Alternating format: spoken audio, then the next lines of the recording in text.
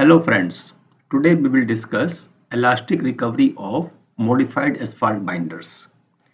Traffic on roads in last one decade has increased tremendously, not only in volumes but also in axle load and speeds.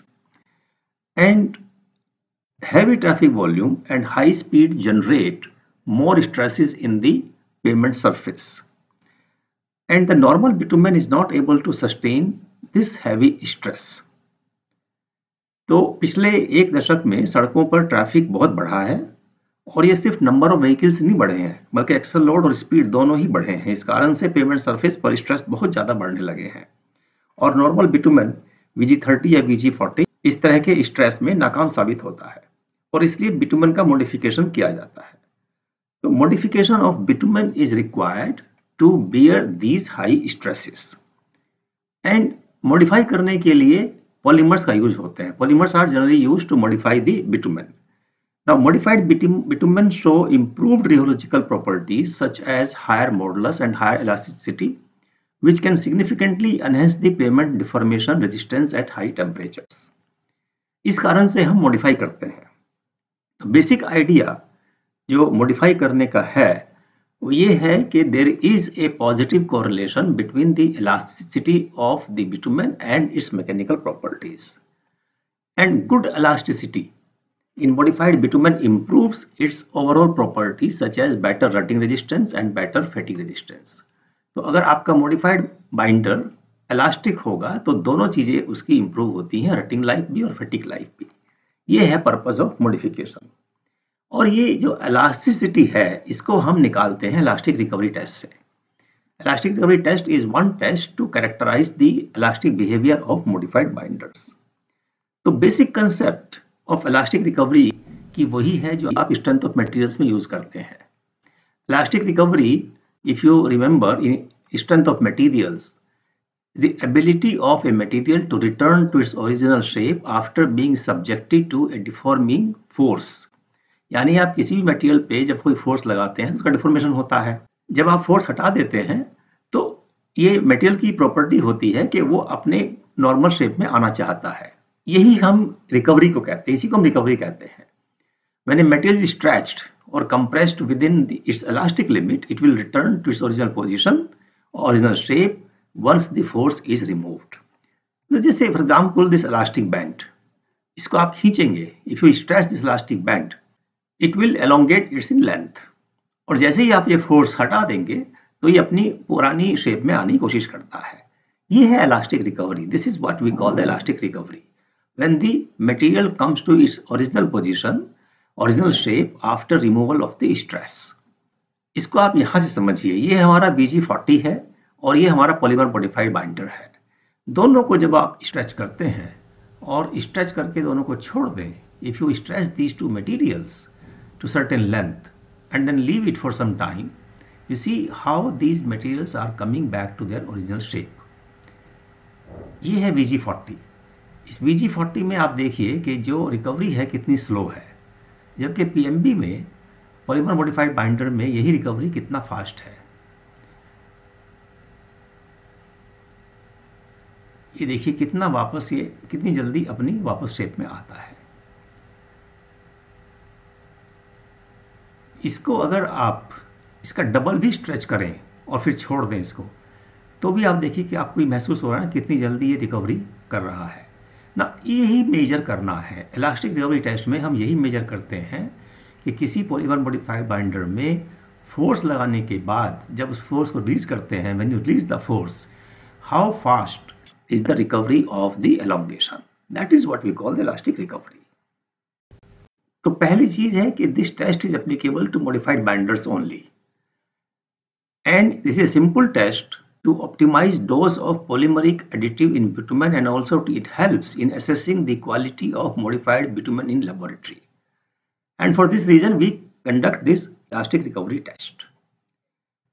Elastic recovery test के लिए आपको क्या करना होता है? A specimen of binder of defined shape and size is stretched at a constant speed over a length L. L is generally 10 centimeter under a specified condition of temperature. Temperature specified is 15 degrees centigrade. During the elastic recovery test, the bitumen yarn thus obtained, ये length जो है, जब ये length आपकी achieve हो जाती है, इसको दो पार्ट में काट देते हैं सीजर से, एंड देन 1 घंटा वेट करने के बाद हम देखते हैं कि ये दोनों पार्ट कितना श्रिंक करते हैं। ये जो श्रिंक हुआ है, यही बेसिकली रिकवरी है, इलास्टिक रिकवरी। इसको मेजर करने के लिए हम नॉर्मल डक्टाइलोमीटर यूज करते हैं, एक डक्टिलिटी मशीन है, और इस मशीन में ही हम इसको यूज करते हैं। मोड थोड़ा अलग होते हैं इसके, और ये जो यहाँ पे आपको दिखाई दे रहा है, इसको अगर आप पास से देखें तो ये 3 यहाँ पे बटन हैं। One is heater, pump and motor.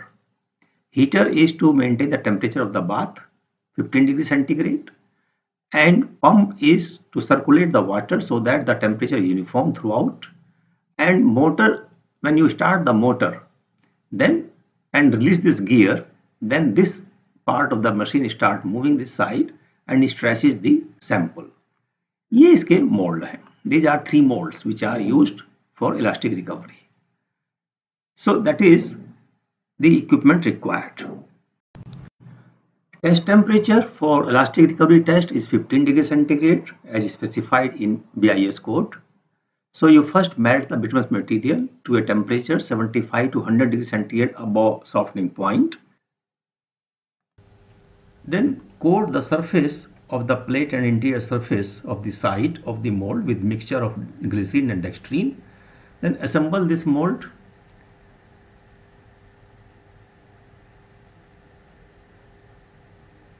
This is the mold now. You just tight this screw so that it comes in the shape. And now you pour the hot bitumen into this sample. Fill the material until it is more than level full, slightly more than the size of sample.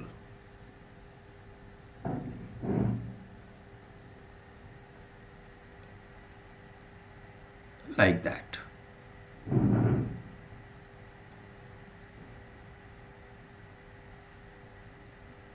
Then cure it at room temperature for 30 to 40 minutes, and then after that you remove the extra material from the surface using a hot knife, and then condition it at 15 degrees centigrade in a water bath for 60 minutes. Now remove the briquette from the plate, detach the side pieces and test the specimen. Now test the specimen basically means to elongate this specimen. So here is the scale of this machine. Now I am showing it here, and the sample is being elongated at the rate of 50 millimeter per minute, and it is done till the elongation in the specimen is 10 centimeter.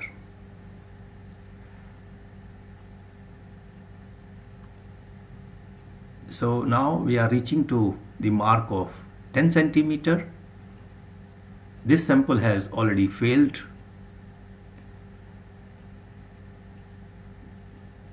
It could not be stretched to 10 centimeter. And these two samples are doing well.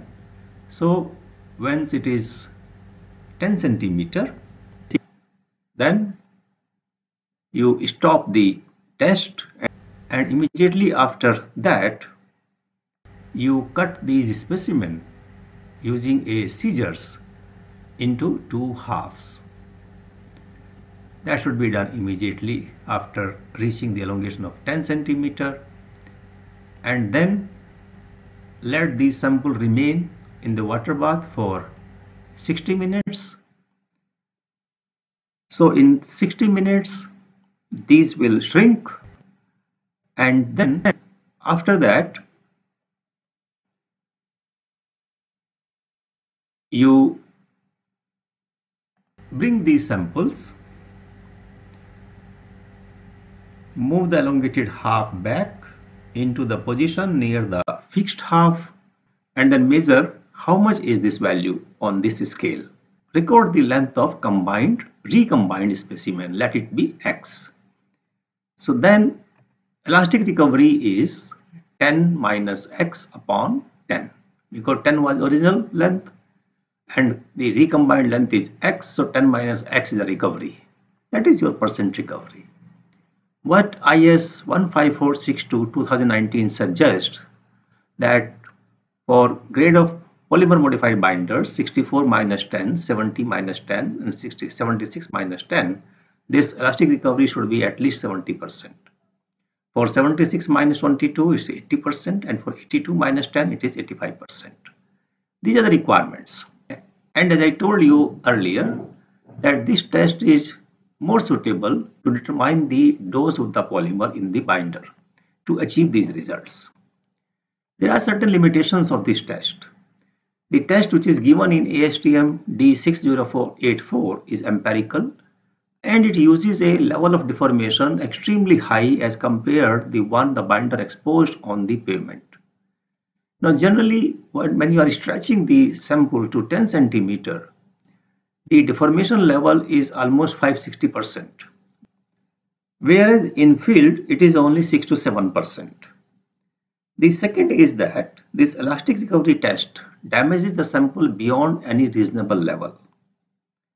And because of these two reasons, now multiple stress creep recovery test MSCR, which is done in DSR on RTFO aged sample, is more reliable and more mechanistic test to detect the effect of rating resistance performance of modified binders. And many researchers are now advocating MSCR in place of elastic recovery test. So friends, thank you very much for watching this video. If you have any suggestion, you can write in the comment box.